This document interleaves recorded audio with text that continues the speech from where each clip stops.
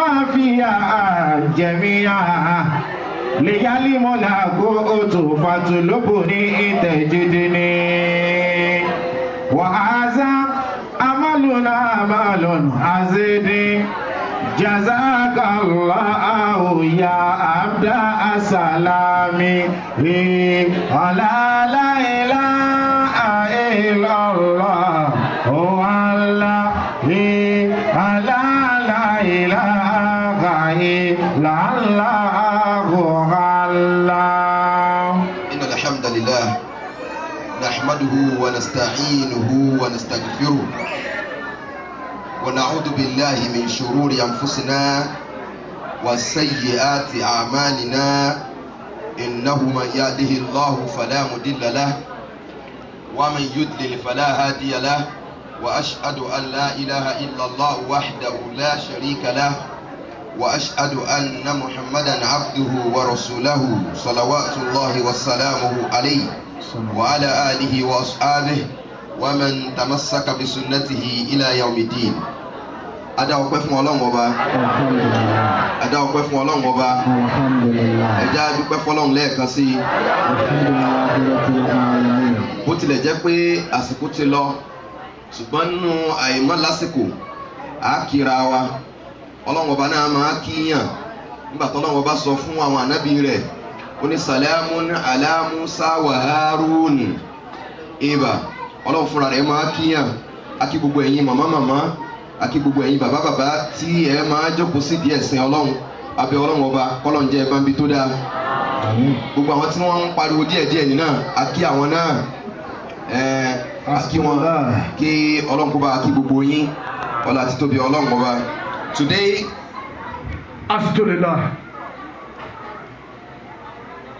Today lecture or remembrance is about one of the most important issues in our Islam, in our religion. One of the most important issues because Islam places more importance on them than even some of the things that we do in our salah, in our fasting, in our hajj and all that. In two ways, Allah Ta'ala places two important things on us. Number one, He places His religion, which is what we call al-ibadah, on one side.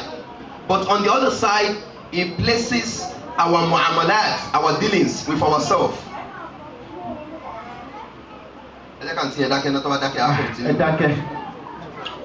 Now, He places religion, ibadah, worship. Worship is kaselon kakirun, kagbawe, kalo hajj, kalo umrah.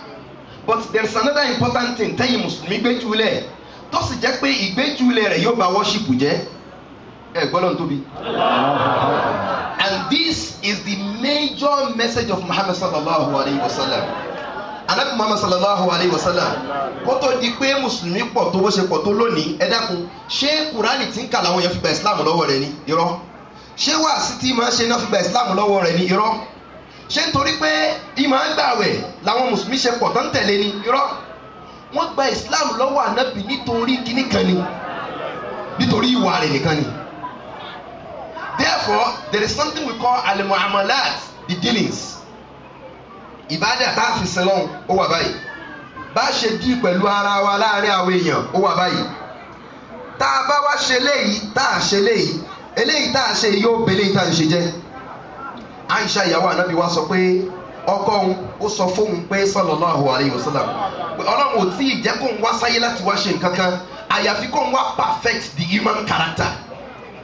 The human character only what forms the relationship between a man and a woman. Now, why is it important in our Islam? Because of time. It is important because Islam knows that religion starts from the house.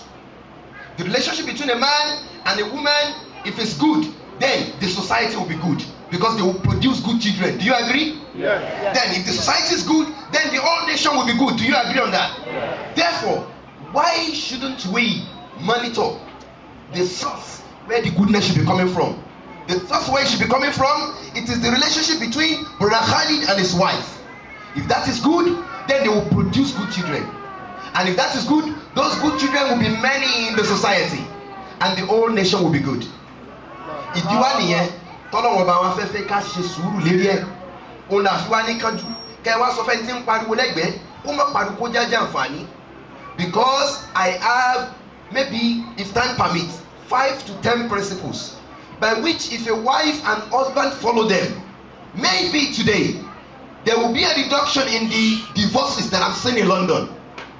There will be the reduction in the number of single moms.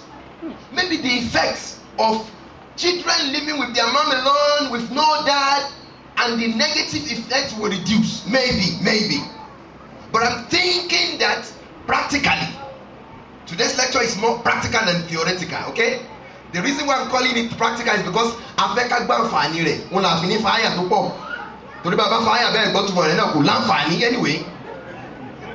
So ẹ jẹ́ ká sọ èdè tá a gbọ́ ká gbọ́ yé tó bá ti yé wa ká wá lọ lé wa ká lọ máa apply rẹ̀. Ìwọ obìnrin tó wà ń yà yín bó bá ní pẹ́ẹ́nì mú lọ́wọ́ bọ́ọ̀sì ní pẹ́ẹ́nì tẹ́tí o gbọ́ pé àlámọ̀rí ta fẹ́ discuss, it's an important issue, a weapon that when I give it to you and you follow them, then you can catch the control of your house. Ọlọ́run ọba wa subhanahu wa ta'ala ó ń sọ nínú Quran chapter 4 verse 19. This lecture afa Khalidu afa Abdul-Gani ẹni kò ti gbó wa bí it's been prepared maybe 9 or 8 years ago. Allahu akbar. Mo wá fàyọ nulẹ̀. This lecture haqqul mar'a ala zawj, ojúṣe ọkọ lórí ìyàwó, ojúṣe ìyàwó lórí ọkọ. Ọlọ́run wa sọ nínú Quran ó ní yā ayyuhal ladhina amanu yín tẹ́ gbàgbọ́ lódodo bẹ́ẹ̀ ni yín bá pé báwọn bàbá wọn ṣe máa tunu. La yahillu lakum an tarithu nisa'i kar'a. Ẹ má máa kórìíra àwọn ìyàwó yín ẹ̀yin ọkùnrin. Ẹ má máa kórìíra àwọn kankan lára àwọn ìyàwó yín. Wala ta'duluhunna litad'abu bi ba'din ma ataytumuhunna. Ẹ sì má máa sọ pé wo owó sàdáàkì tí mo fún ọ bọ́ọ̀ bá ṣe ségesège ń gba nǹkan mi padà o. Ẹ má máa sọ̀rọ̀ tí ò dá fún wọn. Illa an yatina bi fahisha mubayyina.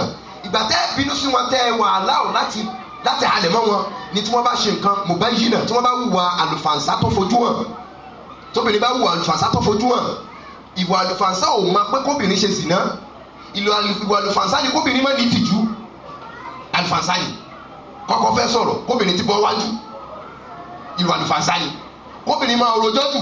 Ìwà àlùfàǹsá ni kó wà lórí telephone for 2 hours. Ìwà àlùfàǹsá tó destroy àwọn ọmọ ni.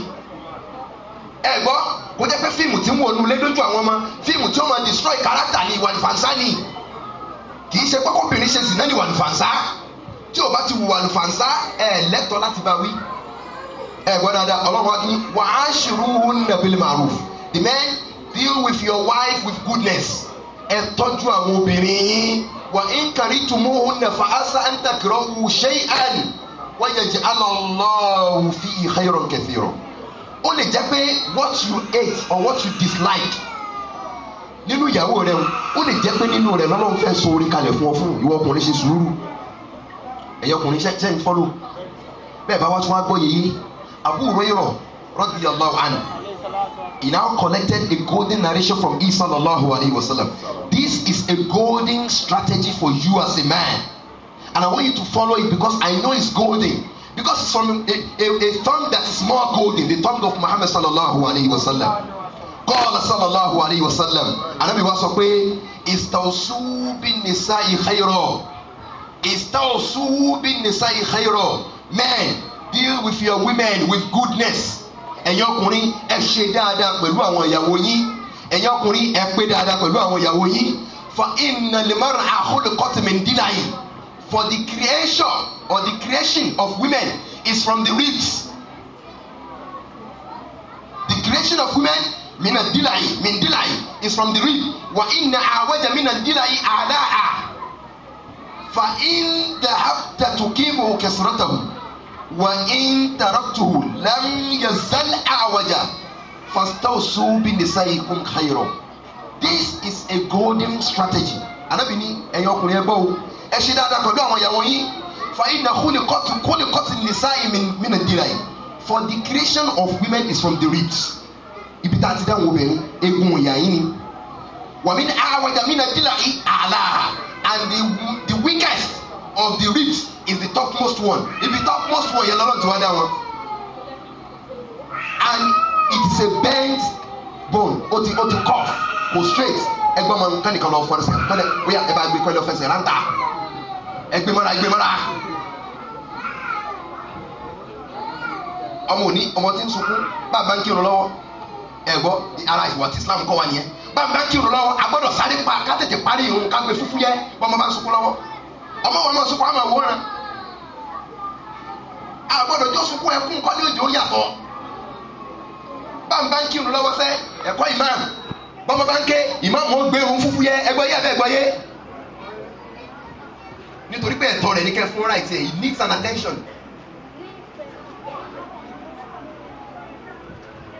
Ibi tá a ti dáhùn obìnrin is from the rib. The description of the rib is that the rib is bent and the topmost one is the weakest one. Ibẹ̀ láti dá ìyàwó tiẹ̀ àti màmá tiẹ̀ àti ìyàwó mi àti màmá mi àtàwọn ọmọ rẹ̀ tó bí lóbìnrin. Tó o bá wà lọ fẹ́ nà, you want to straighten the rib. Ànábì ní you won't be able to straighten the rib. You will only break the rib. Wọ́n fi riwaya nínú àdìsí mi Ànábì ní wọ́n kasratahu at-talaqu and breaking the rib is divorcing her.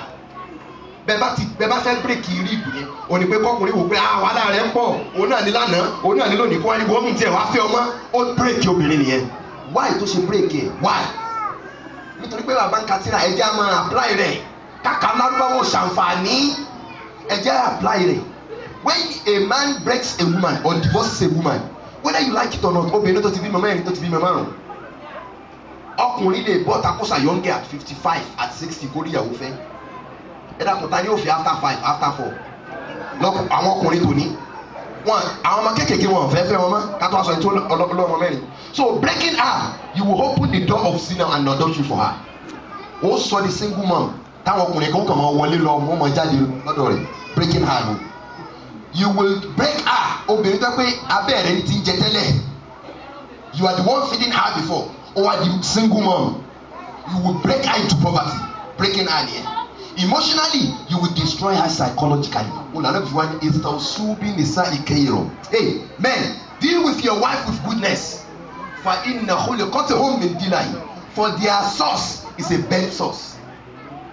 Bọ́bìnrin bá wà mọ̀ pé bó bá ń gbọ́ wá sí ọkùnrin nu ẹja ìjọ tóbìnrin náà bó bá wà ń gbọ́ wá sí tó mọ̀ pé ibi tó wíìkì lòun kí ló dé tí ò ṣe sùúrù kó o náà gbà kó o wò pé kó o ń gán sì mọ̀ rántí pé Ọlọ́run gan sọ pé òun dá wa láti ibi tó ṣe kí ni tó lẹ́ẹ̀.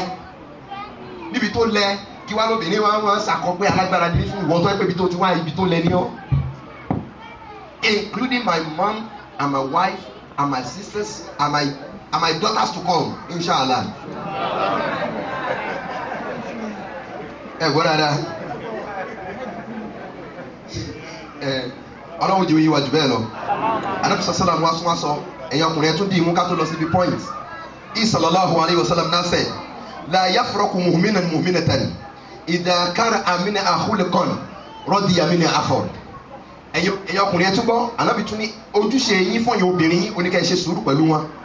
Tí ọkùnrin kan bá hate tàbí dislike ìwà kan lára obìnrin rẹ̀ رضي من آخر kó tún console rẹ̀ pẹ̀lú ìwà obìnrin tó dáa. Nínú obìnrin we will see some women ọmọ iná dàbí bẹ́ẹ̀ bá lọ sí àwọn restaurant wo ló popular tí wọ́n tó ń jẹrẹ tó ń wí.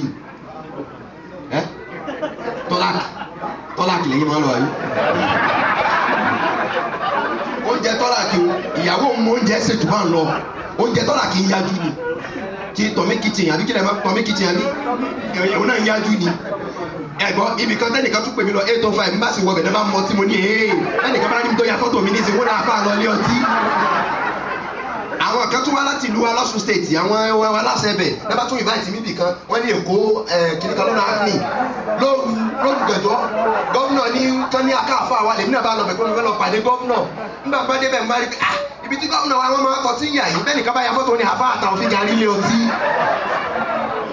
mo yà ní ẹ̀dá kò ṣé mo lè gbá tẹ́kẹ̀wé sàlámù àlékún torí ayé ògbà wa láti jókòó sí ibi tí wọ́n bá ti ń mọtí ayé ògbà wa nítorí pé ìbínú àwọn màláíkà ń bẹ́ẹ̀ bẹ́ẹ̀ lẹ́yìn òjò bá ń lọ. Now Ànábì sallallahu ní ìdàkárà àmìnì àhólẹ́kọ̀n rọ́ọ̀dì àmìnì àhọ́. This is a golden very powerful instrument. It's a powerful strategy for every man.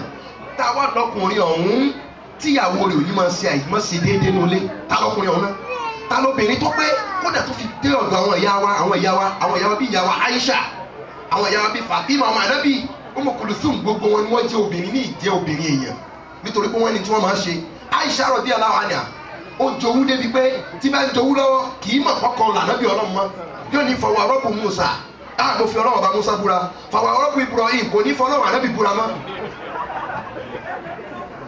nítorí pé obìnrin ni wọ́n ní kí ló fà á nítorí pé obìnrin ni. So ìbẹ̀rù ọlọ́run ò débi obìnrin kan pé nítorí pé ó bẹ̀rù ọlọ́run ìbẹ̀rù ọlọ́run kan máa ń reduce ẹni. Ọkọ rẹ̀ níyàwó kejì ó níyàwó kẹta má bínú ara òfin ọlọ́run ni nínú gbígbà fún ibẹ̀ làlùbáríkà wa.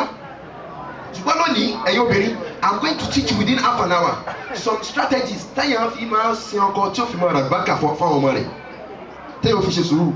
So ẹ̀yin ọkùnrin tìyín nìyẹn nítorí àsìkò àlè continue jù bẹ́ẹ̀ lọ àsìkò ti lọ. Point méjì fẹ́ yọ ọkùnrin ẹ máa rántí pé obìnrin yín they can never be like a man no matter how hard you are on her you can never get her to be like a man. Pé báwo lè ṣe lè báwo lè ṣe lè. The second point ló máa lò ìdàkàrà àmìnà àkọrù rọ́ọ̀dì àmìnà ìdàkàrà àmìnà àkọlìkọ̀nì rọ́ọ̀dì àmìnà àkọrù. If you ate something in her bọ́n ti wò pé ìyá alágbádá kí ló tó tún wá ṣe yìí ó tún wá máa rántí pé ìyá alágbádá yìí náà ló sì mú oúnjẹ ṣe ìyá alágbádá yìí ó sì mọ ẹbí tó kódà àwọn onímọ̀ ràn mí lọ́wọ́ lórí àwọn ẹbí mi tí mi fóònù yóò ní pé wọ́n ìgbà mi sì máa wà tí ìjóbìnrin ògùn tẹ́pẹ́ ibi tí wọ́n ti ń bẹ́ nìkan jà lórí fóònù ó ti ní wo ó tẹ̀ ní bá ṣe máa láíláí ọ̀gbẹ́ni yẹn wàhálà yẹn pọ̀ àti ẹ̀ níbẹ̀ òní ó tún máa rúná sí ẹ̀gbọ́ gbogbo obìnrin tí kì í fọ́kọ ní sùúrù lásìkò bínú ó ti tako tí Islam sọ bọ́kọ bá bínú lọ́wọ́ ìyàwó máa ń rẹ̀ ẹni nítorí bí ìbínú aburú wa ń bẹ.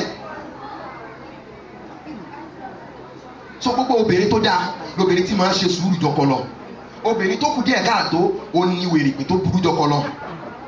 Ọlọ́run ní ṣe gbogbo àwọn ìyàwó wa ń wèrèpè Ọlọ́run ní ṣe àwọn ìyàwó wa ń wèrèpè.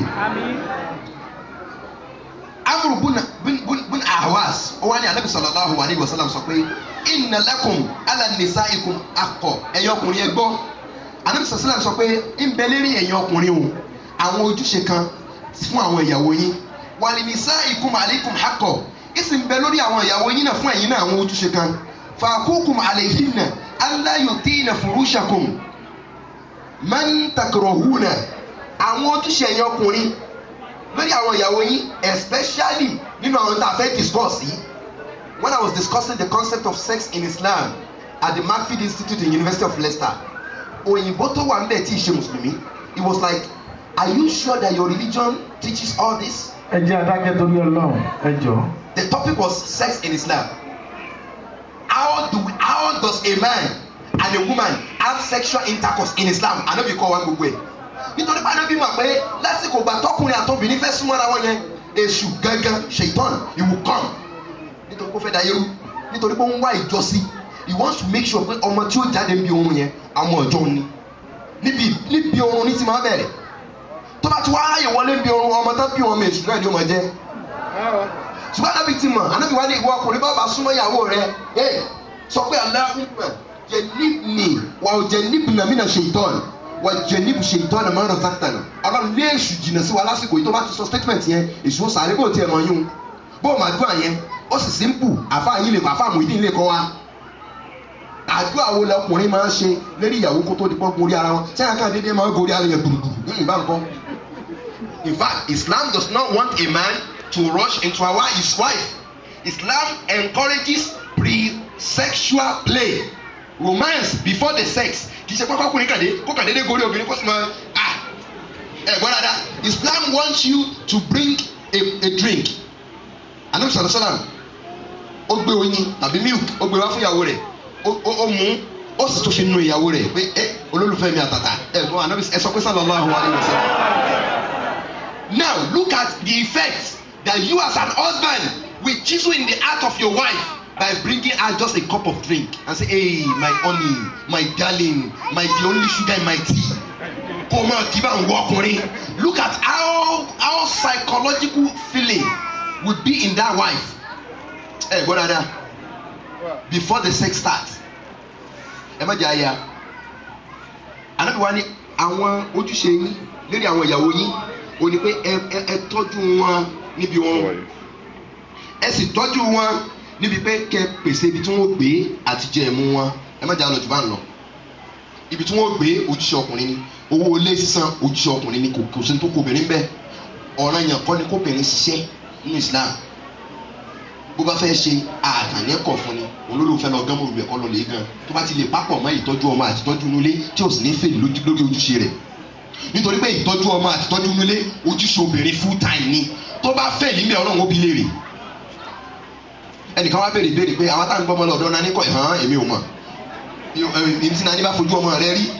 Ó bá sì jẹ́ pé o lè, nítorí pé condition ló tá a wà á lè ṣe ká má gbọ́mọ lọ́dọ̀ náà ní wo náà ní tó gbọ́mọ lọ́dọ̀ rẹ̀ mọ́tò jẹ́ náà ní kèfèrí tí ó gbọ́mọ rẹ sí ìdí washing machine, tọmọ wo washing machine tí ó sùn lọ́ndì rẹ̀.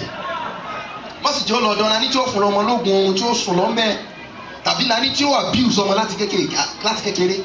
Oríṣiríṣi la ní là ń rí àwọn àgbàlagbà tí wọ́n mọ ọmọ kékeré sùn náà nínú àṣà làwọn náà. Ìwọ òbí ò sì mọ kankan. Sẹ́ni pé àbúrò wà ń bí náà ní ọlọ́mọ àbúrò ẹ̀yin náà ní Ọlọ́run ní ṣe ńlá láburú. Gbogbo ẹ̀yin tẹ́ ń gbọ́mọ lọ́dọ̀ náà ní Ọlọ́run ó sọ àwọn ọmọ yín. But the last point, because the time has gone, right? Now, the points that are called the golden principles. Let me start from that. Let me stop the first one. The golden principles. These principles, I remembered I wrote them on the plane. I wrote these principles on the plane while I was traveling to meet some Muslims somewhere. Now, I was writing them on the plane, and the guy, the Oyibo guy beside me on the plane was like, what have you been writing? Why have you been writing all this long? I said, there are 10 golden principles. He said, what principle? I said, the principle between a man and a woman. The principle that they can use to live peacefully. He said, can you tell me something because I got a problem with my wife? And I mentioned 4 before we get down for him. And he was like, good. That's a good one. And I said, wait, before you go, Islam and my religion was the thing that taught me this. Islam. You know the Islam that they said is a bombing religion? Islam that they said is killing people?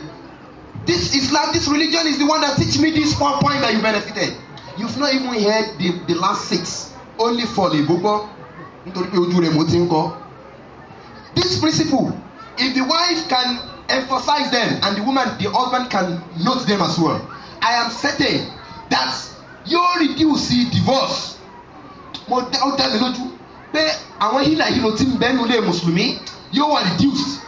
Nítorí pé ẹ̀yin màmá, ẹ̀yin àǹtí, ẹ̀yin ọmọ ìyá mi lóbìnrin nínú ẹ̀sìn, etí mi ń kún nílùú tá a wà yìí fún wàhálà tí ń bẹ́nu lé àwọn mùsùlùmí. Nígbà tá a fà wá ní the right of wife and husband wọ́n wò pé jẹ́ chísù eléyìí náà yìí kó lè máa jẹ́ àǹfààní fún gbogbo wa. I have seen 2 weeks marriage in London. I have seen 3 weeks marriage, 4 months marriage, 5 months marriage. What's happening? In fact, there was a wedding I did. Mo sì lọ ra aṣọ ńlá, aṣọ nítorí pé mi fẹ́ coordinate program wedding náà. Mo lọ rú ẹ̀gbọ́n, èmi náà lọ fowó tèmi náà ra aṣọ, mo gẹ̀ fìlà nítorí wedding. Ẹ̀gbọ́n dáadáa. Ṣé àwọn pé mo fẹ́ dáadáa fẹ́ nìyẹn pé èmi náà ti wá bá tọrùn bọ́, ń bá ṣe ẹ̀gbọ́n ń bá tara bọ́. Within 8 months, mo kàn gbọ́ tó máa pè mí uncle, mo ní what? Only we are now separated. Separated aṣọ tí mo ra ò tí ì gbó. Separated láàrin oṣù mẹ́jọ. Therefore, follow this principle. This principle can be used between 2 loving minds. It doesn't have to be husband and wife alone. It can be used between 2 friends who want their relationship to last long. It can be used between you and your business partner.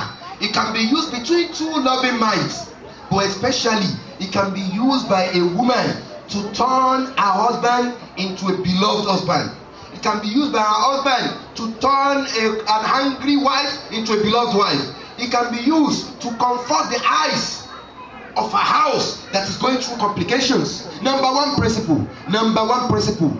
Fún your obìnrin tí mo fẹ́ sọ, do not challenge your husband. If you've been challenging your husband before, stop challenging him today.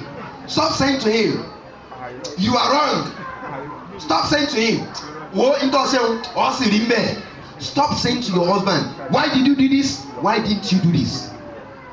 Mama challenge your ọkọ rẹ ní challenge eré tí o máa fi pé àtàlọ́kọ́ta níyàwó. Abdul-Salam bin Zubair radiyallahu anhu, afa Muidin, wọ́n mọ̀ tán yìí. Àti Muawiya was the Muslim leader. He was the Amirul Mu'minin at this time in Mecca. And Abdullah ibn Zubair was a companion. This Abdullah ibn Zubair had some property. Where he has his property, Muawiyah has some land at the same place. So one day, Abdullah ibn Zubair went to his land and he saw some workers of Muawiyah, the Amirul Mu'minin, who was in Sham at that time. And he now saw their worker trespassing upon his land. Kí ni àwọn eléyìí wá lérí ilẹ̀ tèmi tí wọ́n sì ń ṣiṣẹ́ ń bẹ̀ nínú bá bí. What did he do? He challenged the Amirul Mu'minin. He now wrote a letter to Muawiyah. And he now said, to you, this is the content of the letter. To you, bí kẹ́mi sọ pé fún afa Muideen, afa àwa sì ni wọ́n, afa Madina, tàbí kí n wo àgbàlagbà pé àwọn ìyá afa Taofeek. To you, ṣe pé ìyá ọkọ̀ pé ẹ̀dá kò kí ni mu náà. Ṣé nǹkan kọlu àbí kọlu nǹkan? Torí pé yóò máa ṣe yẹn kàyéfì. Ẹni tí ò tó ni, ẹ gbọ́, ìmọ̀ ń ṣẹlẹ̀ lẹ́yìn environment tàwa yìí náà. Ẹni tí ò tó ni, tí ó accuse ẹni. Kò kù fẹ́ni tó ju ni lọ kó ṣe sùúrù kó má bàa yẹn jẹ. Nítorí pé gbogbo ẹ̀ tá a jù lọ tá a bá ní act pẹ̀lú ẹ̀ á padà wá yẹn jẹ náà ni ẹ gbọ́ dáadáa. Bólú bá fẹ́ fira ẹ̀ tálákà ṣe pé yóò pa tálákà díẹ̀. Ẹ gbọ́ dáadáa. Níjọ́ mo dé Aso Rock ní Abuja. L'Aso Rock ṣe pé àwa ṣe wáàsí Muideen. Wáàsí fáwọn alágbára àwọn èèyàn ńláńlá ìgbọ́. Wáàsí tí mo wá ṣe wọ́n pé Ọlọ́run àkọ́kọ́ àdúrà tí mo ṣe ni pé Ọlọ́run ò ní jẹ́ ẹ̀sìn mi gbọ́ o. Torí pé níbẹ̀ wọ́n lágbára pé ẹ má jẹ́ olè tì mọ́lé. Ẹ wo ẹnìkan ò ní gbọ́. Ṣé pé ìmọ̀ wa rẹ nínú ẹnìkan ò ní gbọ́ pọ́n tì mọ́lé Aso Rock lọ́nà àwọn òbí mi sì wà lọ́sùn stéètì kan tó gbọ́ ọ̀nà ẹ̀yìn ó ti pẹ́ lẹ́wọ̀n agbára nù. Ṣùgbọ́n Ọlọ́run ṣe tó jẹ́ pé kí n tó kú òun bẹ́ẹ̀ kódà àwọn Ọlọ́run jẹ́ kí wọ́n gbọ́ yé ju pé wọ́n wá ń dúpẹ́ pé thank you. Wàlẹ́ ká nígbà tí mo kú òun bẹ́ẹ̀ àwọn èèyàn ní àfa àwọn kan ṣe báwọn ní ibẹ̀ láti lọ táwọn ẹ̀ ní ṣe nǹkan kan eléyìí ò kàn mí mọ́. Ṣé wọ́n gbọ́ àbí àgbọ́ pé àmọ́ náà ni o ipò tẹ́ wọn Ọlọ́run bí o owó tẹ́ ń gbà gbogbo ẹ̀ lẹ́sẹ̀ káàntì wọn ju Ọlọ́run ṣùgbọ́n mo rí kánú wọn Hausa ni ń sunkún ni during the lecture and it's a senator. Ẹ wá ní ká má lọ ọ̀dọ̀ alágbára ká má ṣe wáàsí fún wọn ẹni ẹ má ṣe wáàsí fún wọn Ànábì ṣe wáàsí fọ́ba ẹni tó wà nípò ẹ tètè sọ fún pé ipò orí ibú ni tí ò bá ṣọ́ra. Owó gbogbo èèyàn owó àwọn tí wọ́n ń jẹbi mọ́nú owó ọmọ tí ń kú lórí bẹ́ẹ̀dì lọ́sípítù ìwọ wa kọ́wọ́ òfin lọ lè ra ní lamẹ́ríkà òfin rọmọ lọ́sọ̀dù àtàìmọ̀ pé àdìbáríkà ọmọ ń bẹ níbi àwọn tí wọ́n lówó. Ìkan gbọ́ sunkún eléyìí tó sunkún ṣé ọgbọ́n wà sí àbí ọgbọ́n wà sí bí o tẹ̀ ní mu lù mọ́ ó gbọ́ lọ́jọ́ òun. Kámẹ́ bá yá lọ Abdullah ibn Zubair he wrote a letter to Muawiyah and he said this letter to you. If you do not come and remove your workers on my land, I'm going to do this, I'm going to do that, I'm going to do this. And Muawiyah was the leader of the Muslims and he's even more older than Abdullah ibn Zubair. When Muawiyah received this letter, what did he do? He read the letter, he became very angry. He now called his son Yazid.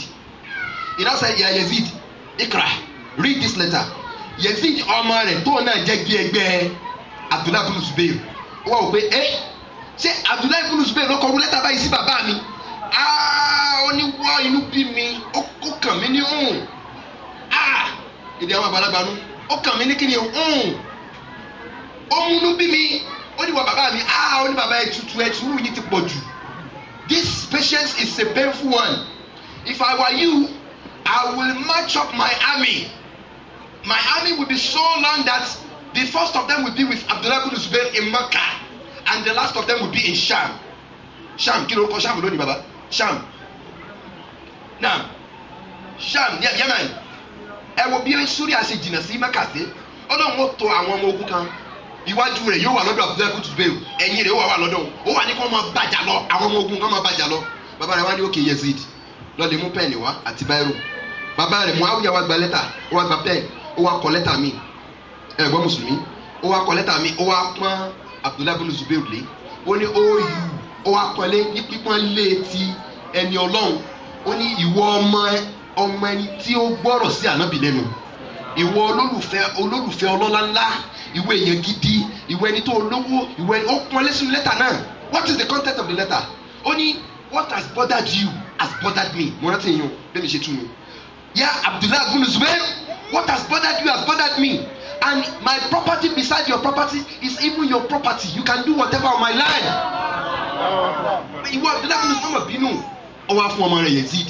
pé ká Yazid wá ká Yazid wá wò pé irú bàbá òtún wà lélẹ̀ wá fi ránṣẹ́ sí ó wá fi ránṣẹ́ sí Abdullahi ibn Zubayr nígbà tí Abdullahi ibn Zubayr gbà ó ka lẹ́tà náà wá ní òun ti ṣàṣìṣe òun náà wá mú lẹ́tà nítorí ẹ kó ti ṣe lákọ̀ọ́kọ́ ó ṣẹ̀ wá sọ pé ya amirul mu'minin instead ẹ mọ̀ pé lákọ̀ọ́kọ́ sọ pé ó yù ó ṣẹ̀ wá sọ pé ìwọ ọlọ́lá aṣíwájú àwa mùmìnì ó ṣe wàá apologize sínú lẹ́tà náà nígbà tí bàbá Muawiya tó wá gba lẹ́tà ó wá ka lẹ́tà wá ní ó ti correct ara rẹ̀ ní ìsinyìí ẹ̀gbọ́n dáadáa ó wá fún ọmọ rẹ̀ Yazid ó wá ní Yazid this is how politics is done in Islam ẹni tó sọ pé kò sí politics in Islam. Allahu Akbar. Ẹ̀yin mùsùlùmí the first principle ni pé do not challenge your husband.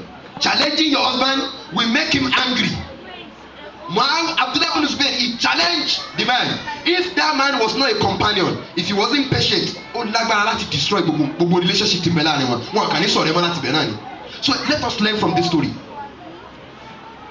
Kéèyàn fẹ́ báyàwó kọ́ rẹ̀ sọ̀rọ̀ lóbìnrin kó nice up ojú ẹ̀, nicen up the face, to nice up your face, kó ní ojú tó wà cool and comforting. It's one of the strategy of catching up your husband. Abdul-Salam kèfèrí ni wọ́n rán kó lọ lè wo ànábì wá. He went to where the Prophet ﷺ was. Only when I saw him, only the first statement that he said is ya ayyuhan nas, and he was saying it in a very cool voice with a very comforting face. That he sallallahu alayhi wa sallam was saying ya ayyuhan nas ati'u at-ta'am fafsa'u as-salam wadkhulu al-jannata bis-salam. Ó ní ohun yẹn kèfèrí lẹni tó lọ wo ànábì o wọ́n tẹ pé lọ wo tí ó tẹ̀ sọ wèrè yẹn lọ wo tí wèrè yẹn ó sọ. Ó ní the first thing tó sọ pé yá ayé anas ẹ̀yin èèyàn ẹ̀yin ara ayé àti mọ̀tò ẹ máa fún àwọn èèyàn lóúnjẹ ẹ̀yin tẹ́ lóúnjẹ ẹ̀ tí ò lóúnjẹ especially nínú oṣù Ramadan fafsa'u salam ẹ máa sa àwọn salam ẹ bá rí yẹn sọ pé salamu aleykum ó náà ní wa aleykum salam wadkhulul jannata bis salami ẹ wọ àlìjẹ́nà pẹ̀lú salam ni. Statement tán nàbí sọ ni ó ní ojú ẹni tó sọ yẹn ó ní that face is not a face of a liar. Look at the effect of the cool comforting face of Muhammad upon his enemy. So ìwọ obìnrin náà bọ́ọ̀ bá ṣe nǹkan pẹ̀lú ọkọ jẹ́kùn rẹ lọ lẹ jẹ́kùn rẹ dáa ó rí kúrò rí ọkọ rẹ mú pẹ̀lú tó fẹ́ gbà lọ́wọ́ rẹ̀ bàbá lágbájá ọlọ́run ló ṣàlékún dáadáa bàbá tàmẹ̀dù ọlọ́run pẹ̀lú ojú tó dáa yàtọ̀ sọ́bìnrin tí ó ní o kí ni ó dé kí ni ìwọ wo ìwọ.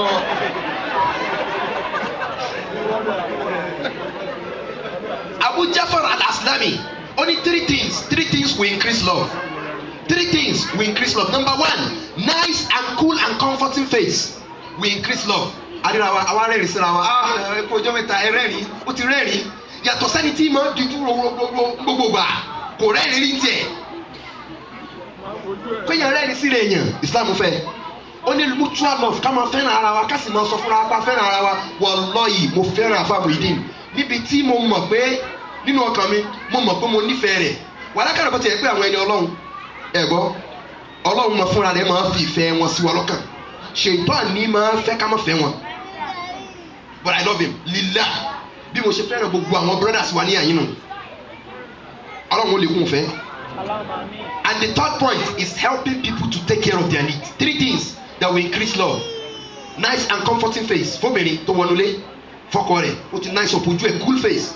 Mutual love telling your husband oh honey I love you this I gbogbo tilẹ̀ wọ́n man text message say I love you and helping people to take care of their needs. Ọkọ rẹ̀ fi bàtà lẹ̀ kò ní o polish ẹ̀ kó tó di o ti polish ẹ̀ ìyàwó rẹ̀ jáde ó kó ọ̀ràn kan lẹ̀ kó tó di o ti bá a fọ́ o ti lọ sọ́kọ́ o ti bá fi pẹ̀fíìmù sí o mọ̀ pé ń lọ ṣe wá sí o ti bá mú àyà Kùránì 2 3 láì má sọ fún ọ o ti fún ẹgbẹ́ náà tóbi dáadáa.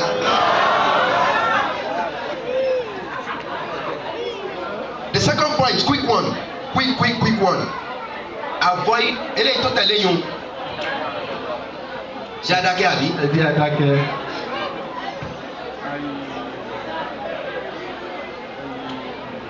Number 2 principle avoid accusation. Ìwọ ìyàwó àkọ́kọ́ reduce the level of accusation nagging. The level of accusation that a máa fúnra wa the majority of them are wrong especially those of them that we are not there. Téèyàn bá dé sọ́dọ̀ rẹ ní ìsìn tó ní afa Abdul-Salam àfàdé ogun afa Khalidu ògbọ́n tó lówí kí ni kò mí ìsìn síbẹ̀ o afa Khalidu wọ́n ní wọ́n kìíní kan kò sí bẹ́ẹ̀ nígbà tí wọ́n sọ o. The majority of accusation on this earth, they are fueled by the shaitan. They want to destroy good relationship. That is it. Majority of them are lies. Now the first principle of accusation is, if you are not certain about something, number one, you are not sure. Number two, you cannot face the person. You cannot tell him about the accusation. Number three, you heard the accusation from someone. Please drop it immediately. Drop it immediately. Number one, you cannot confirm it's true. You don't know. You are not sure. Number two, you cannot tell that person. Number three, kò ní nǹkan kan ṣe pẹ̀lú ẹ̀, kò di ọlá rẹ̀ kù. Délẹ̀ nígbà tó bánú, because that will destroy your relationship with that person and the benefit there will be removed for life. Gbọ́dọ̀ tóbi dáadáa. The majority of accusation tí ìyàwó sọ pé ìwọ wo wọ́n náà rí ẹni bo wọ́n rí ẹ̀bẹ̀ yẹn ìwọ àṣírí ẹ̀ ti tú. Accusation tó rọrùn ó ti destroy many families. Ṣé ẹgbà bẹ́ẹ̀ gbà? Now ọlọ́run ọba wa nínú súnà rẹ̀ ọlọ́run ọba wa yìí accuse. Gbàtọ́lọ̀ tó dá wa yìí accuse. Who are you to be accusing? Anabi Dawud alayhi salam. Anabi ọlọ́run tí máa dájọ́ ni tó ní làákà yà bí. Èèyàn méjì wá lọ́jọ́ kan. Àkọ́kọ́ àwọn náà ń jà sí ilẹ̀ ni. Wọ́n wá àbí? Wọ́n wá rojọ́. Ìkan wá rojọ́, ìkan rojọ́. Eléyìí tó wá rojọ́ Anabi Dawud bá dájọ́ lérí rẹ̀. Gbà. Ó bá dìgbà tí ó sùn, ó bá bọ́ sínú mihrab ràbí nínú mihrab. Ó sì ní security. Ó sọ fún security pé mihrab mo fẹ́ sinmi ní ìsìn àsìkò sinmi tèmi náà tó má jẹ́ kẹ́ni kankan wọlé o. Bàtàtà lójijì lórí èèyàn méjì tó dé. Èèyàn méjì bá dé làwọn náà bá ní dákun òjíṣẹ́ Ọlọ́run agbẹ́jọ́ wa ní ìjà wà láàrin wa dákun bá jẹ́ adájọ́ kó dájọ́ láàrin àwọn méjèèjì. Ó wá gbọ́ ẹjọ́ àwọn méjèèjì. Ìwà ń wò pé Ọlọ́run wa tún fi yé níbẹ̀ náà pé àwọn méjèèjì tí wọ́n wà wájú ẹ̀ màláíkà ni wọ́n o. Ó rí pé màláíkà làwọn méjèèjì. Kí ni Ọlọ́run fẹ́ ṣe mẹ̀yẹn? Ọlọ́run ò náà Jibril àsìkò ní Dawud, you are wrong. Ẹjọ́ tó dálẹ̀ kan àwọn wrong kó máa accuse Anabi Dawud. No. Ó rán àwọn màláíkà méjì sí pé kán lọ correct mistake yẹn. Immediately ló náà sì learn lesson ẹ̀. Gbọ́ dáadáa. Gbọ́ dáadáa ká tọ́ka pé owó mo ká ọmú ká tó correct ẹ̀. Ìdákẹ́jẹ́jẹ́ àmọ́ fi correct ẹ̀ ẹ̀ tó rọrùn. Kódà lè dákẹ́ tí ó sì mọ correct ara rẹ̀. Hasan wa Hussein. Hasan àti Hussein wọ́n ní àgbàlagbà. Wọ́n ní bàbá àwọn tí ń ṣàlùwàlá fún gbogbo ẹni tí máa lọ kẹ́kọ̀ọ́ ó mọ kéwú ó lọ Mọ̀dínà ó lọ Mísírà ó lọ gbogbo ẹ̀ ó wá délé nílọrin ó wá láwọn bàbá tí wọ́n ti tọ́lọ́ ti gbàdúrà wọn wọ́n ní bídíà kan wọ́n ṣe kíní kan wọ́n ṣe kò tún wá mọ̀nà téèyàn fi máa bá gbàlagbà sọ̀rọ̀ irú ìmọ̀ báwọn ò ní pẹ́ kò tí ì lè lálùbáríkà gbọ́ dáadáa yes nítorí pé ìsìláàmù tí ó ń gbìyànjú ìsìláàmù kan lẹ́kọ̀ọ́ béèyàn ṣe máa báyàn dì especially bọ́mọdé ṣe máa bá gbàlagbà dì bíyàwó ṣe máa bọ́kọ́ dì.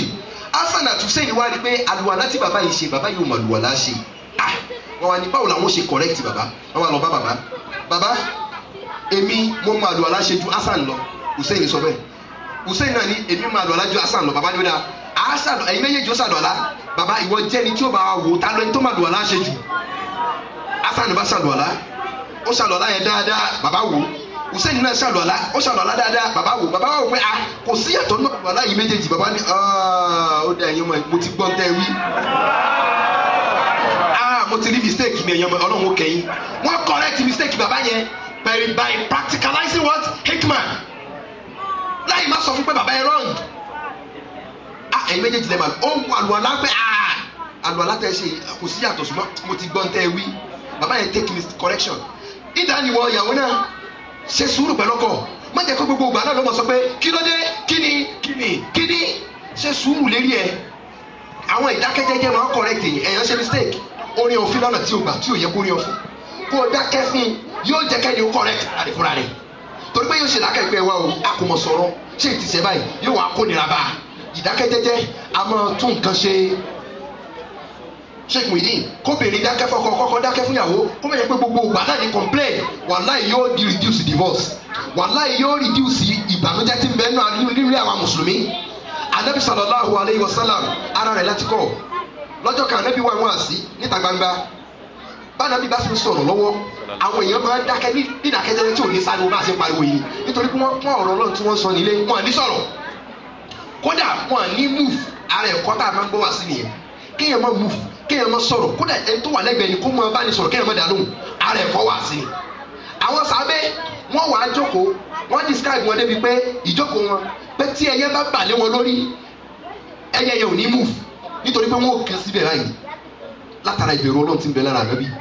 Sallallahu alaihi wasallam. wọ́n jókòó pa síbẹ̀ ibi tó bá gan sí náà ni ó gan sí náà ni ó fi sọ̀rọ̀ tán látara respect tí wọ́n ní fún ọ̀rọ̀ Ọlọ́run bẹ́ẹ̀ yẹn bá ń bá sọ̀rọ̀ lẹ́gbẹ̀ẹ́ kò ní dá lóhùn ibẹ̀ wà dákẹ́ lọ ibẹ̀ tí wà dákẹ́ lọ Ànábì wa ń ṣe wá sí lọ́wọ́ Wàlídù ọmọ Mùgírọ́ ló bá yọ ságbo Wàlídù ọmọ Mùgírọ́ ló bá dé ságbo lóní yá ayúwà lẹ́dí unzila alayhi dhikra innaka lamajnun ló bá pè é ó pe Ànábì arífún ìdánù lọ́dọ̀ àwọn elédè yá oní ìwọ ẹni tí Ọlọ́run bá sọ Kùránì kalẹ̀ fún bó ṣe pé nù ó fi òòsì ìwọ ẹni tí Ọlọ́run bá sọ Kùránì kalẹ̀ fún ó yá àrùn àbí ṣé mo gbà á àfa mi ni mo gbà á ẹgbẹ́ lọ tóbi dáadáa ṣé mo tún dáadáa pé ìwọ ẹni tí Ọlọ́run bá sọ Kùránì kalẹ̀ fún ó pè ní líle Ànábì náà tẹ́tí gbogbo èèyàn fẹ́ gbọ́n tó fẹ́ wí ó ní innaka lamajnun dájúdájú ìwọ Ànábì wèrè ni ọ́ lẹ́nu rẹ̀ ó dùn Ànábì ó dùn ṣùgbọ́n pamara sallallahu alayhi wa sallam kò fèsì fún lọ́lọ́run fi wá sọ àyà Kùránì pé nùnù wọ́n ní kọ́ lábì wọ́n máa yasturuna kọ́nà bá kẹ́ bàbá wa Sheikh Kamadi Al-Adabi níjọ́ tí mò ń gbọ́ wá sí nùnù lọ́dọ̀ bàbá ọ̀nà méje la fi máa kà àwọn ará àlọ́rí máa wá rán mẹ́nu Sheikh Kamadi dín wọn máa ṣe wá sí ẹ gbọ́ dáadáa now Ànábì ò sọ̀rọ̀ ń bẹ̀ wọ́n ìdákẹ́jẹ́jẹ́ ògbà tó délé lọ́lọ́run wá sọ àyà Kùránì kalẹ̀ pé ìwọ nínú wọlé kọlá mi wọ́n máa yẹ sùúrù náà máa ń tàbí ní ìmọ̀tì rọ̀ bí kàbí mọ̀ jìnnì ìwọ Ànábì ó yìí tẹ̀ ẹ́ ṣe wèrè rárá. لقد كان في رسول الله أسوة حسنة لمن كان يرجو الله واليوم الآخر وذكر الله كثيرا.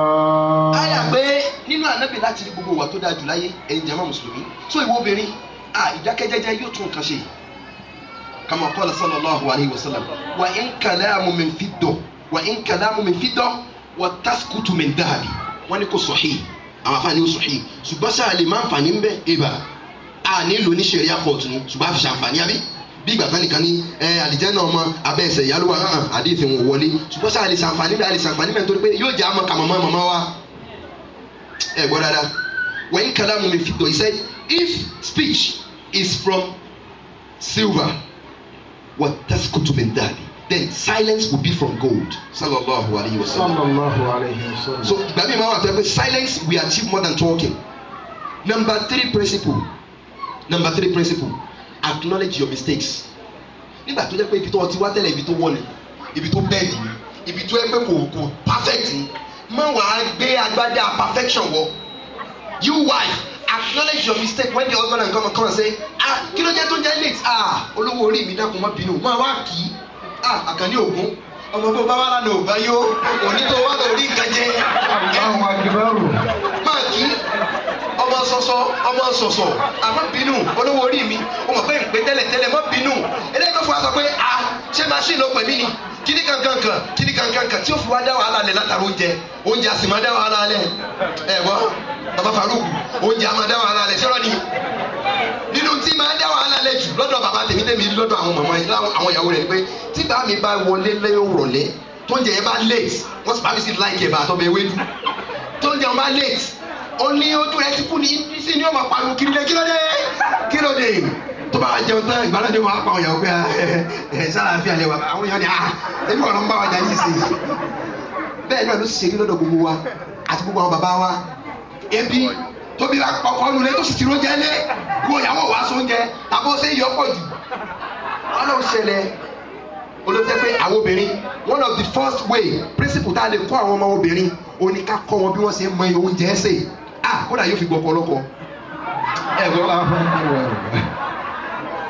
ìtumọ̀ rẹ̀ ni pé ẹ má ṣe gbọ́ o ìtumọ̀ rẹ̀ ni pé obìnrin tó bá mọ oúnjẹ ẹsẹ̀ tí wọ́n ní yóò fi gbọ́ ọ̀pọ̀lọpọ̀ ìtumọ̀ rẹ̀ ni pé ọkọ ò ní wọ́n lọ́dọ̀ rẹ̀ ẹ̀gbọ́n dada ọkùnrin ó fẹ́ mo ti júwe obìnrin tó mọ ẹ̀fọ́ rò nílùú London ẹ̀ fún yẹn kan ọjọ́ kejì ló ní àfà ẹ̀dá kò ṣe mo lè fẹ́ ẹ nìyẹn wàhálà ó sì fẹ́ dáadáa sì jáde láti bẹ̀rù ni wàhálà ìlànà. Allahu Akbar. mo júwe ẹ̀fọ́ èèyàn fún ọkùnrin ó sì ní bí ìyàwó kàtàlẹ̀ ájúwe ní wàhálà ó fẹ́. Allahu Akbar. mo pọ́n obìnrin ilé mo palẹ̀ mo ní ó mọ ẹ̀fọ́ sẹ́ o ọkùnrin yẹn ní mo ní pẹ̀lú ọ̀dọ́ ọlọ́run dáadáa ti jáde bẹ̀ lónìí. Allahu Akbar. ẹgbọ́n náà tóbi dáadáa. Allahu Akbar. kóbìnrin mo jẹ́ sè yóò kọ̀ntró ọkọ̀ ọkọ̀ wọn mọ̀ sáré lọ lẹ́ni bàbá àlíyà kóbìnrin mo jẹ́ sè kò ní fẹ́ lọ sí tọ́mí kitchen lónìí oúnjẹ ìyàwó mi nù yóò mọ̀ sáré lọ ní ara rẹ̀ níbalẹ̀ mọ́ àwọn yẹn wà ní o ti sà sí dájú wọ́n ní àwọn ló ti fọ́ ó ti fún lẹ́fọ̀ jẹ. Allahu Akbar. Acknowledge your mistakes. Another principle. Má gbọ́rí gbọ́n má ṣe báyìí sọ́kọ. Acknowledge your mistake. Arákùnrin kan wá bá Nàbí sallallahu alaihi wasallam. Ó ní wà Nàbí. Ó ní I am destroyed. Ó sọ fún Nàbí bẹ́ẹ̀. Ó ní I am destroyed. Ànábì ní kí ló dé? Ó ní I am destroyed. Ànábì ní kí ló dé? Ó ní I have committed zina. Mo ti bá ẹni tí mi lẹ́tọ̀ọ́ sí mo ti bá ṣàṣepọ̀. Ànábì ní ó gbójú sọ̀rọ̀. Ànábì ní no bóyá ọkàn fọwọ́ kan ni. Bó bá yẹ kó o sì fọwọ́ kan obìnrin ò tí ì ṣe zina. Má fọwọ́ kan náà ní Islam wí. Bóyá ọkàn fọwọ́ kan ni. Ó tún wá lọ bá Ànábì. Ànábì kọjú báyìí ó tún lọ bọ́ síwájú Ànábì. Ó ní indeed ó ní I have committed zina. Ànábì no maybe he just kissed her. Maybe he just kissed her. Ànábì turn away from him. Ó tún bọ́ síbi Ànábì ó ní and indeed I have committed zina. Before the Prophet now established the hujjah upon him. Sallallahu alayhi wa sallam. But kí ló dé tí Ànábì stone? Nítorí pé arákùnrin yẹn ti acknowledge mistake yẹn.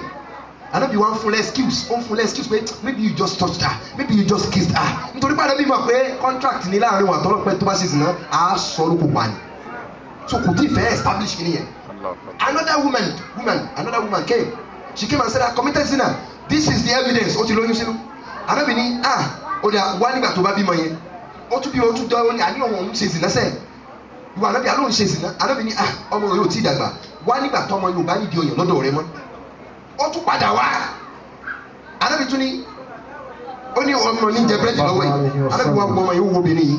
Ànábì wá wò pé nínú ẹ̀yin sábẹ́ ta ni ó gbọ́ ọmọ ọwọ́ rẹ̀. Sallallahu alayhi wa sallam. Sallallahu alayhi wa sallam. Ànábì wá ta ni ó gbọ́ ọmọ ọwọ́ rẹ̀ sábẹ́ kan wá gbọ́ ọmọ ọwọ́ rẹ̀. Ànábì wá pé Khalid ibn Walid pé kó establish òfin Ọlọ́run lérí rẹ̀. Khalid wá mú irin gbàgàdà bó ṣe mú irin yìí ó gba ọmọ obìnrin yìí pa láti pa obìnrin yìí ẹ̀jẹ̀ wá jáde látara obìnrin wá ta sí ara Khalidu. Khalidu wá ní la'natullahi alayhi pé ègbé Ọlọ́run kó mọ̀ bá obìnrin. Khalidu sọ bẹ́ẹ̀ lẹ́nu rẹ̀ náà ojú Ànábì pọ́n inú bí ó bẹ̀rẹ̀ sí lágùn ó ní ìrẹ́ Khalidu obìnrin ti acknowledge mistake yẹ tó bá jẹ́ pé táwọn bá rẹ̀ ìwà foríjì lọ́dọ̀ Ọlọ́run rẹ̀ tí Ọlọ́run ti gbà lọ́wọ́lọ́wọ́ báyìí tí abáníká pé fún ahlu Medina fún gbogbo àwọn ará Medina táwọn yóò ṣẹ́kù láàrin wọn. Ìtumọ̀ rẹ̀ ni pé ìwà foríjì tí obìnrin nígbà tó Ọlọ́run ti gba iṣẹ́ rẹ̀ yìí bó ṣe kú Ọlọ́run ti gba sálì jẹ́ náà nítorí pé kí ni ó ti acknowledge mistake yẹ kó tó kù. So sàbẹ̀tọ̀ ní wà la'natullahi alayhi arúgbó irú ìtàǹpàgbà báwọn náà làwọn tá a rí nínú ìjọ mùsùlùmí tí wọ́n fún yẹn excuse yóò kàn rí kankan náà yóò sì kèfèrí wọ́n rà kàn tẹ̀ wá ní àyè tí wọ́n yẹ àjọ sọ̀rọ̀ ọjọ́ kan lónìí ọba kèfèrí ọba Saudi náà kèfèrí lòun náà àwọn afáyé náà kèfèrí lòun náà kiri kan kèfèrí lòun náà ṣùgbọ́n nínú ọkàn mi mọ̀ pé ntí wí kò má wàláì kò má ọ̀dọ̀ yín bí àyè mo ti pàdé rẹ̀ kò má kankan kò má kéwù. Àwọn tí wọ́n máa fi ìwé ka àṣẹ̀sí wọn náà lọ́nà ń tẹ̀lé wọn náà kàn gbọ́ ni kò má kankan. Kèfèrí tí ò bá jẹ́ kèfèrí lọ́dọ̀ Ọlọ́run kọ́ tí ìbá ṣe kèfèrí lọ́dọ̀ Ọlọ́run kọ́. Bó o ṣe ìwọ rí gbọ́mọ̀ ẹni tó jẹ́ kèfèrí lọ́dọ̀ Ọlọ́run tó o mọ̀ ni. Acknowledge your mistake. Number 3 points. Àsìkò ti fẹ́ lọ. Number 4 points. Praise him truthfully. Máa kí ọkọ rẹ. Máa praise ẹ truthfully. Gẹ́gẹ́ mo yẹ sọ lẹ́ẹ̀kan ó kí ọkọ rẹ mọ́ nínú àṣà Yorùbá máa mọ́ kí. Àkànmú Àjàó kí Àyìnlá táìláńtì ẹ̀ka ìlàjà rẹ̀. Kí ló kì tiẹ̀? Kí ló kì rẹ̀? Ẹ̀gbọ́n dáadáa, mo kì rẹ̀ kí dáadáa kí lágbájá ọmọ kìnnì kan. Ó dá kọkùnrin náà mo kí ìyàwó rẹ̀. Ìyàwó mi, my sweetheart. Àlọ́ kí ọ̀rẹ́ wa kan Abdul-Salam ní Birmingham lọ́jọ́ kan. Àwa wà ń fi ìjìtá àti ń gbá bọ́ọ̀lù. Ló bá gbé fóònù. apart from pé òyìnbó lòun ọmọ Amẹ́ríkà ni America accent this is wà lẹ́nu rẹ̀ ìran America naturally they are always rough and tough right wọ́n máa mọ̀rọ̀ sọ láwọn ọmọ Philadelphia ibi tó ti wá ló bá gbé fún lónìí salama ìyàwó ẹ̀ sọ salama ní wọ́n ní wàlẹ́kùn salam ó ní wàlẹ́kùn salam ó ní how you doing baby how you doing honey how you doing sweetie ló sàn ká gbogbo ẹ̀ mo ní àbá mo ní ọlọ́wọ́ bá ń kẹ́ ọ ẹni tó wà lẹ́gbẹ̀ẹ́ wa wọ́n á ti ní afa ṣe wá ń sọ̀rọ̀ báwọn ẹ gbọ́gbọ́ àwọn afa náà ṣe wá ń sọ̀rọ̀ báwọn ní ọlọ́run kọ inú ẹ̀ Ànábì ló kọ́ wa bẹ́ẹ̀ Ànábì máa ń pe Àìṣà kò ní pe Àìṣà délẹ̀ ó fẹ́ pé romantically Ànábì sallallahu alaihi wa sallam ya Aish ẹ gbọ́ dáadáa. Allahu akbar Allahu akbar Allahu akbar. ẹ gbọ́ náà tóbi dáadáa. Allahu akbar.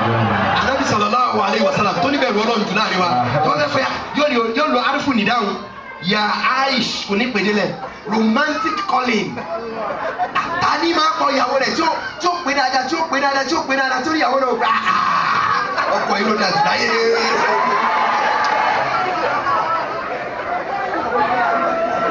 ẹjọ ẹsùn wọn dáadáa ẹsùn wọn dáadáa. má fi mi lẹ̀ láyé kẹ́rọ. ẹjẹ́ àjọ wípé bàbá ti kẹ́mú wọn máa ta ní gbòòrò Mẹ́dínà má fi mi lẹ̀ láyé kẹ́rọ. ọ̀nà tọ́lá wọn wá gbà kẹwàá òní kátẹ̀lé lànà rẹ̀ kátẹ̀lé kọ́ rẹ̀ kátẹ̀lé ntànà bí kọ́ wa wá mùsùlùmí àní tó jẹ́ golden kí làwọn àlọ́ta tá à níná kẹ́nìkan wá sọ fún mi kí ni Islam ò kọ́ wa ná what only that our mùsùlùmí la ní problem eléyìí tá a fi gbọ́ Islam yẹn yé àkíngbọ́ yé and we do not derive the benefits from there ayé apply rẹ̀ practically. Another point, learn the strategy. That's the 5th point.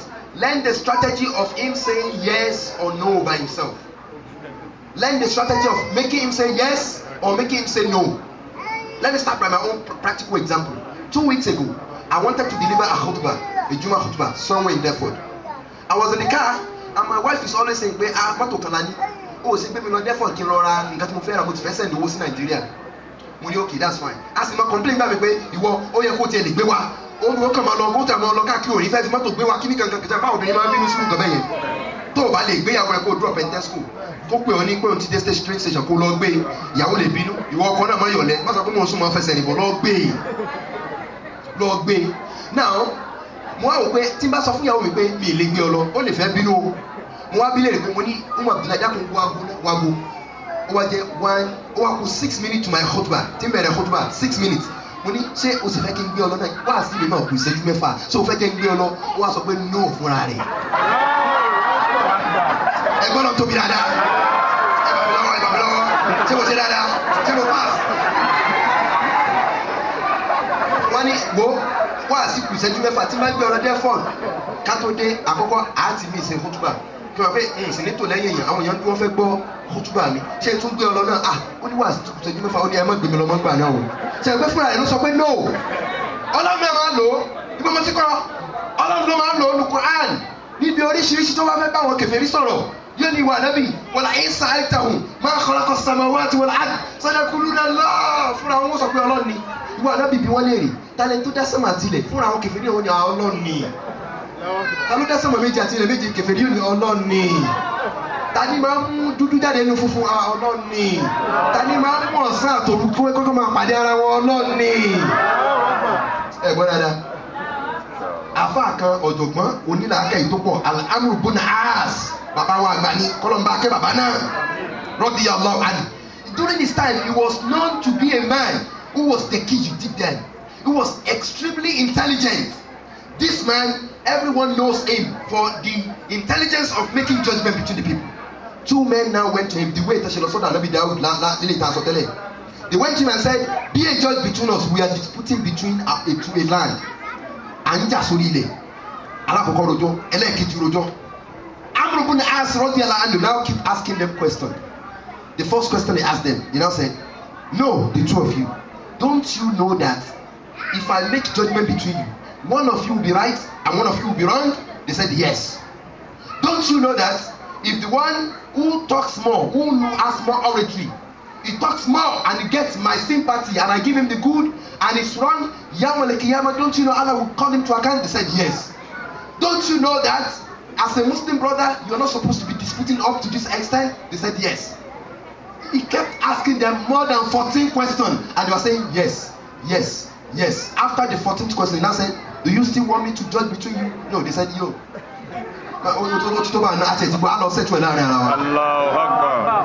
Therefore, you obìnrin, learn how to get your husband to say yes. Get him to know how to say no. Jẹ́kújẹ́kú náà ni o mọ̀ sọ, babalágbádá, ó ti mọ̀ pé kò lówó lọ́wọ́ pọ̀, ó ti mọ̀ pé àkáǹtì o mọ okú lásẹ̀sì àkáǹtì rẹ̀ náà, ó ti wo tí kò sówó ń bẹ̀. Má fọ́ọ̀sì rẹ̀ lọ sí nítagbá rẹ̀ rò ká babalágbádá. Kíní tẹ̀sí ní ká ṣe yẹn, mo dẹ̀ wo pé owó tó wà lọ́wọ́ wa, kíní yẹn máa cost £100, ó dà pé £10 lání. Ṣé ẹ rò pé ẹ fẹ́ ká ṣe náà? Ẹ rí pé ẹ àkókò lówó lọ́wọ́ tẹ́lẹ̀ fúnra ẹ̀ ní ó sọ pé ní wà lè ṣe mọ́.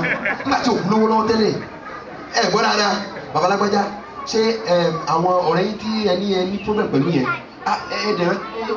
Ẹni yẹn wọ́n ṣe dáadáa báyìí báyìí fún yín lánàá o. Ẹni yẹn wọ́n dẹ̀ ní àwọn àǹfààní báyìí báyìí o.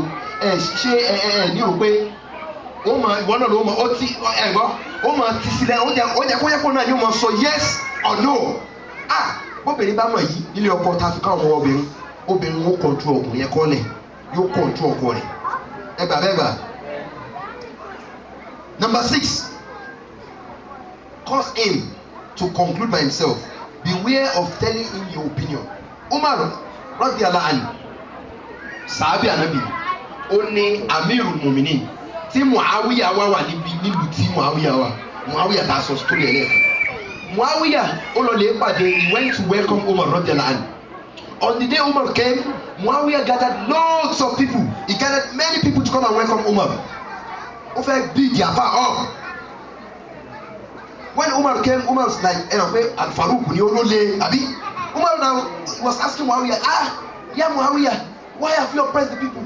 You oppressed the people. You made the people to leave their houses to come and meet me. You oppressed the people. Why? Muawiya wa ń dá Umar lérò pé nílùú tá a wà yìí o, ìlú kèfèrí ni àwọn kèfèrí tá a bá ta fẹ́ ṣe wá sí fún yìí. Tẹ́yìn ò bá welcome àlejò, kéèyàn bíìgì àlejò ní họ́ọ̀pù dáadáa. Ẹ̀gbọ́n mi yé. Kéèyàn sọ pé kéèyàn dalẹ̀ rúkẹ́rúkú máa lọ. Àwọn kèfèrí ò ní lísìn sí ẹni náà. Ara ẹ̀rí nu. Ẹ̀rí tá a máa ń lò nù. Kì í ṣe pé nìkan fẹ́ recognition kan náà. Strategy táwọn àná ti lò ní. Tí ìbá ṣe pé wọ́n lo ànílò. Ájìmọ̀dé ẹ ti rántí. Tí ìbá ṣe pé wọ́n lò ó sẹ́ ànílò. Nítorí pé ọba tó fẹ́ bá sọ̀rọ̀. Ọba ó fẹ́ jẹ́ kí ìwọ náà fà tó bùn sọ̀rọ̀. Ó fẹ́ mọ orí èyàn tí ìwọ náà jẹ́. Olówó tó gbowó lọ́wọ́ rẹ̀ nígbà tẹ́sí fundraising. Ó fẹ́ jẹ́ kí ìwọ náà. Ó fẹ́ mọ̀ pé ẹni tí ń bá mi sọ̀rọ̀ èèyàn ló náà kó lè bá àtẹ̀tí dáadáa.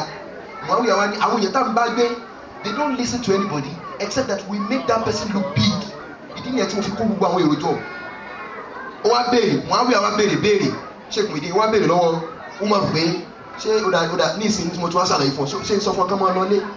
Ẹ̀gbọ́n, ṣé ń sọ fún ọ kán máa lọlé? Umar wá ní fi wọ́n lẹ̀. Ṣé pé Umar ló conclude by himself? Ṣé nígbà tó ti ṣàlàyé ọ̀rọ̀ tán? Ìwọ náà lo ọgbọ́n, ìwọ ìyàwó, lo ọgbọ́n kan, ọgbọ́n tí Islam fẹ́ ká lò ní láti jẹ́ kókó rẹ̀ máa mọ kí ó ṣe ní conclusion fúnra rẹ̀. Another point, golden point. Never allow a third party. This never allow a third party principle is a principle that I will mention all the time. Do not allow a third party. I read a book called the War Strategies of the Chinese. One book here. Another book is 36 Strategies of Chinese. Wọ́n ní Babangida ni máa lò. Mo wá lọ wò pé Babangida evil genius ni àbí níta máa ń gbọ́ pé nítorí fi lè máa lò ìwé ń gbọ́dọ̀ burú. Nígbà mo wá kàwé nítorí mo ní sàpọ̀nà o ìwé burúkú ni ìwé yìí o. Ẹni tí ń bá ń tẹ̀lé ìwé yìí yóò ráyè ṣe ṣùgbọ́n rẹ̀ ó bọ̀. Nítorí pé ìwé yìí làwọn èèyàn máa ń lò. Mo wá ti èmi ti wá Ọlọ́run ti wá kádà kí n bẹ́ẹ̀ kan gbé London yìí tó yẹ pé ìwé mi ló fi máa ń sáyé. Kódà ó lo strategy wo against èmi tí mo tún bá a lè mi landlord rẹ̀ nígbà tó ṣe jẹ́ pé gọ̀rọ̀gọ̀rọ̀ tọ́lọ́ làwọn ṣe ẹ̀bọ́ amẹ́ntí ń bínú tó fi yọ sọ́ọ̀kì lẹ́sẹ̀ mi nù mọ̀ kó tó yọ tán mo tó àṣẹ arákùnrin ti yọ sọ́ọ̀kì àṣọlọ́ ni ọba tó ràn mí lọ́wọ́ tó tètè bá fi bírèkì sí gbogbo ẹni tí máa ń ṣe tiẹ̀ nítorí tọ́lọ́hún gbogbo nítorí tọ́lọ́hún tí máa ń ṣe dáadáa nítorí tọ́lọ́hún gbogbo ẹni tó lóun ó máa hánà rẹ̀ kàn ń dààmú ara rẹ̀ ni Ọlọ́run ò ní fi í lẹ̀ tó bá jẹ́ pé òdodo lòun náà ń ṣe tọ́lọ́ ni o. tó bá yẹ kó lódodo ló náà ṣe kí ni ló náà ṣe tọ́lọ́run. Now one of the strategies of these people is that bọ́ bá fẹ́ yàwó bọ́kùnrin bá fẹ́ yàwó the first strategy tó máa ń kọ́kọ́ encourage ni pé kọ́kùnrin kó make sure pé ó dàárín ìyàwó òun àti ìyá rẹ̀ kó kọ́kọ́ dàárín wọn rú náà strategy tí wọ́n ní. Nítorí pé wọ́n believe pé ìyá ìyàwó ni máa wá dalé rú. Now this strategy is it allowed in Islam? No. But which strategy is allowed? The strategy that is allowed is to tell your wife to honor her mom and her dad, but to ensure that nothing in the house goes out. Either to my dad or my mom, or your mom or your dad. Either to my brothers or my sisters, or your mom or your sisters. Níjọ́ tí ọkùnrin àti ìyàwó tí wọ́n ń gbénu lé tí wọ́n bá ti di pé ọ̀rọ̀ ọ̀nù lé wọ́n máa ń allow third party tí ìyàwó gbé fún tí wọ́n ro gbogbo ẹjọ́ fún ọ̀rẹ́ níjọ́ náà ni wọ́n ti bẹ̀rẹ̀ destruction ní olè ẹ̀kọ́ lẹ̀ dáadáa. The only time that you are allowed to describe what is going on in your house to somebody, number one, that person would be somebody that has trust. Ta lè sọ pé ọ̀rọ̀ ta sọ èyí tí ìṣe pé yóò náà tún máa rù kiri tó jẹ́ni tó bẹ̀rù Ọlọ́run tó sì jẹ́ni tó jẹ́ pé yóò lè fún yín mọ̀ràn gidi. Ṣùgbọ́n kọ́rẹ́ kó wá gbé fóònù yàrá gbájá kí ni báyìí ló ṣe kí ni bẹ́ẹ̀ bàbá kọ́rẹ́ ọ̀rẹ́ ọkọ náà kó tó máa pè ìyàwó èèyàn tó ní gbogbo ẹ̀ máa wá fọ́n kiri ẹ̀yin mùsùlùmí ó kọ́pùlà láàrin wa yìí máa destroy family nítorí pé àwọn èèyàn máa wà láàrin wọn ó ń ṣẹlẹ̀ practically l'Amẹ́ríkà sẹ́yìn tí mo mọ̀ kò sí wàhálà láàrin wọn àwọn èèyàn ni wọ́n mọ̀ dá wàhálà yẹn lẹ̀. Therefore, allowing a third party in the house will cause the house to be destroyed.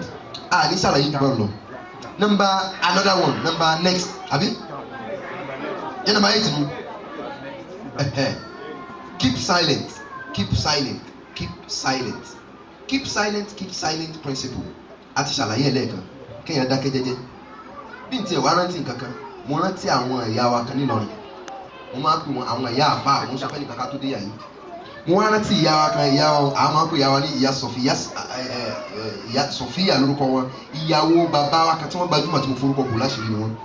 Lásìkò ìgbà tí mo máa ń lọ ọ̀dọ̀ bàbá wa yìí ìyá wa Sọfíà yìí àfáà ni wọn. Àwọn ìyá mi bẹ́ẹ̀ wọ́n pọ̀ nílọrin. Tó yẹ pé ọ̀dọ̀ wọn ní ọmọ Èkó mi tí mo dé lọrin mo ti lọ kọ́ èdè lọrin.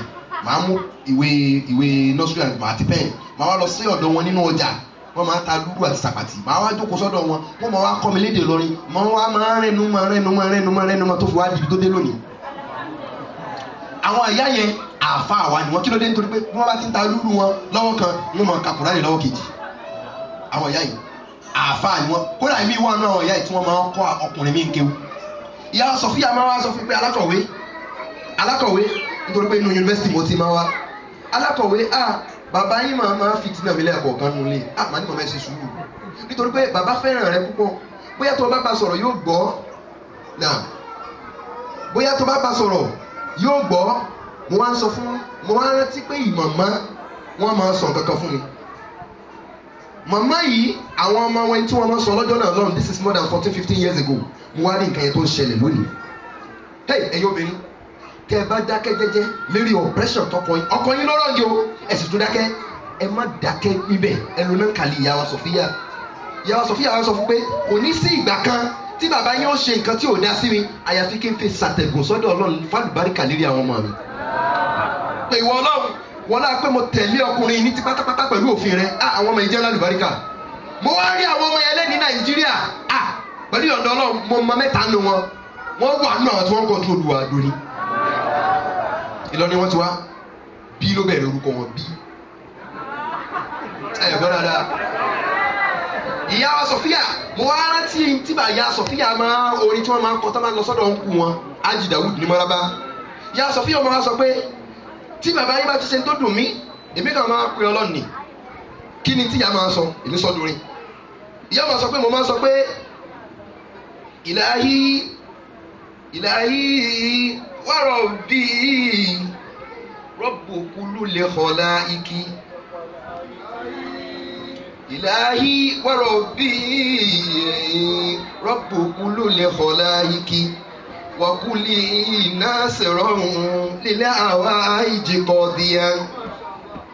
Ìyá Sọfíà yóò máa wá sọ pé ilahi Ọlọ́run ọba mi wa rabbi ẹni tó ṣẹ̀dá mi Ọlọ́run ní pè nígbà tí bàbá ń bí ìyanu lọ́wọ́ inú bí ìyá ṣùgbọ́n ìyá mú mára yóò máa sọ pé ìlàyé Ọlọ́run ọba mi wa rabbi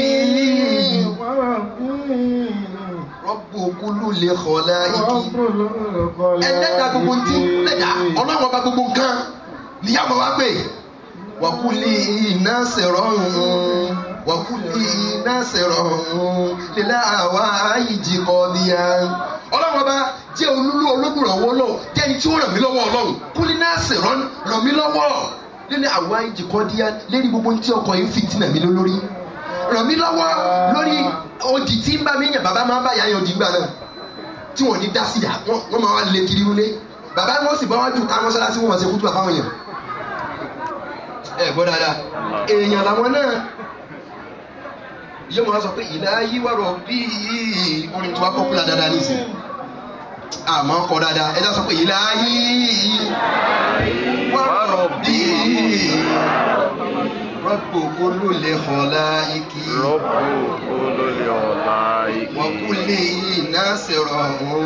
Wa kulli nasirun. Lil hawaiji qadiyan. Lil hawaiji qadiyan. Ìyá Sofia wọ́n tún wá ń sọ fún mi níjọ́ náà pé tínú bá wá bí àwọn táwọn olùkọ́ àwọn fẹ́ fèsì nítorí pé àáfàá ni wọ́n ọlọ́mọba kẹ́ wọn àáfàá ni wọ́n ẹnu Quran ẹnu ìka Quran ẹnu aláwẹ̀ mo máa rí lẹ́nu ìyá wa Sofia kọ́lọ́mbà ṣàdékùn àforíjì fún wa kọ́lọ́mbà tàmọ́lẹ̀ sínú ìlànà wọn nítorí báwọn nìyá tí wọ́n pọ̀ wá tí ìṣepọ̀ wọn ni wọ́n bí wa wọ́n pọ̀ wá wọ́n sì fi ìlànà lé wọn lọ́wọ́ ìyá yìí wọ́n máa gbàwẹ̀ tí mo máa rí tó ẹnu aláwẹ̀ tí n bá ra nǹkan láti skul pé mọ̀mọ́ mo rà wá fún yín wọ́n ní àwẹ́wà ọlọ́run ló mọ iye ìgbà náà ẹ dákun súnà mélòó ni súnà wo ni àwọn ṣe náà ẹ dákun tí wọ́n wá kó súnà kárí tọ̀ níbẹ̀ ọlọ́run kankan. ìyá ní táwọn bá fẹ́ fèsì níbi ìdákẹ́jẹ́jẹ́ àwọn ọmọ wa sọ fọ́kọ àwọn pé tawakkal ala rahmani ya anta sahibi. Tawakkal ala rahmani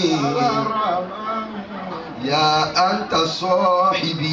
Àwọn ọmọ wa sọ fún bàbá wa òforúkọ bò wọ́n láti rí bàbá pé tawakkal àgbà Sufi bàbá nílọrin àgbà ẹni ọlọ́ni wọn pé tawakkal ìwọ ọkọ mi tawakkal gbọ́kàn lọ́lọ́run má bínú púpọ̀ lówó lónìí ìwọ ọkọ ó lè lówó lọ́la ṣe sùúrù tawakkal gbára lọ́lọ́run nǹkan kò tí ì bọ́ sí lónìí owó ankara ní olé tawakkal ṣe sùúrù yóò bọ́ sí kọ́ńtrátì kan ló ń lé ìwọ ọkọ tawakkal ṣe sùúrù mọ́tò rí ẹ̀kára mọ́ gbogbo ara ní olé ya anta sahibi wo lólùfẹ́ mi wọ́n tó súnmọ́ mi.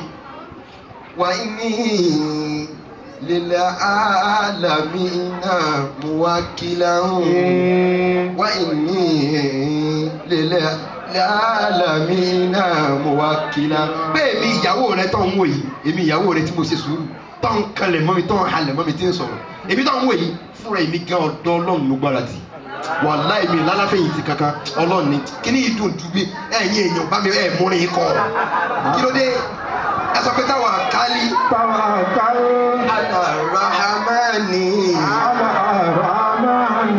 ya anta sahibi. Bàtí bàbá wa gbọ́ orin lọ́dọ̀ yọ̀wọ́ ṣègùn ilé torí pé agbọ́dọ̀ ìwọ ìyàwó jẹ́ni tí ọkọ máa kẹ́kọ̀ọ́ lọ́dọ̀ rẹ náà ìwọ náà sọ fọ́kọ rẹ pé ọkọ mi olówó orí mi ṣe sùúrù. Bàbá wa kọ́ orin lọ́dọ̀ ìyá wa ní wa máa ṣe bàbá ní wa máa tún wá sọ fún ìyá níta gbé bàbá wa replace ya anta sahibi bàbá wa náà wá replace ẹ̀ níta pé tawakkal ala rahmani ya Sofia tazawujati.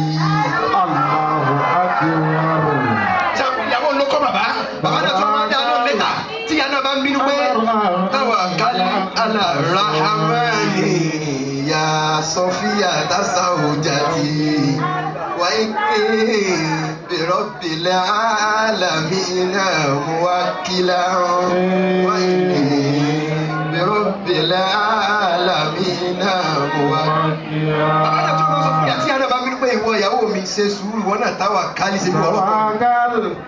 Ala rahmani ya anta sahibi. Wa inni li rabbil alamina muwakkilan. Nítorí àsìkò mú tó ibi tá a ti dúró nù kó bá dijọ́ mi wọ́n mélòó ló kù ọ̀nà ẹ béèrè afáàlà béèrè á kírun náà torí àsìkò òun tó tó ṣùgbọ́n ẹ̀yin mùsùlùmí ẹ sọ pé ẹ̀yin ará ayé ẹgbọ́ yé Ànábì sallallahu alayhi wa sallam ihun tí àwọn tó ń fi gba Islam lọ́wọ́ rẹ̀ kì í ṣe Quran tó kà fún wọn torí pé wọ́n fẹ́ gbọ́ Quran yẹn rárá tẹ́lẹ̀tẹ́lẹ̀ kì í ṣe ìrun tí ń kí torí pé wọ́n fẹ́ bá kírun kódà kì í ṣàwẹ̀ torí pé wọ́n fẹ́ bá gbàwẹ̀ ìwà rẹ̀ ni wọ́n wò ìwà Ànábì ni wọ́n wò Ànábì sallallahu alayhi wa sallam ìwà rẹ̀ ni wọ́n wò ìwà làwa kọ́ra wa lónìí tá a fẹ́ kí gbogbo wa dì mú lọ́kùnrin sóbìnrin lóbìnrin sọ́kùnrin kínú ilé wa lè bá a tó kọ́lọ́kúra kó ṣe lè ta wí lélẹ́yìí tí ó tún ọ̀pọ̀lọpọ̀ ọ̀nù lè ṣe kó ṣe lè ta wí lélẹ́yìí tí ó jẹ́ ẹ̀kọ́ fún obìnrin tí ó sì jẹ́ ẹ̀kọ́ fún obìnrin náà kó gbà á lẹ́sìn fún gbogbo àwọn tá a gbọ́ àtàwọn tá a sọ àti wọn tí wọ́n ṣe sábàbí rẹ̀ náà tí wọ́n ń jẹ́ olólùfẹ́ wọn gbogbo ìgbà tí wọ́n ń lékún ìfẹ́ tí wọ́n sì ń fi hàn wá kọ́lọ́kúra ṣẹ̀lékún àlékún ìfẹ́ sọ́dọ̀ àwọn náà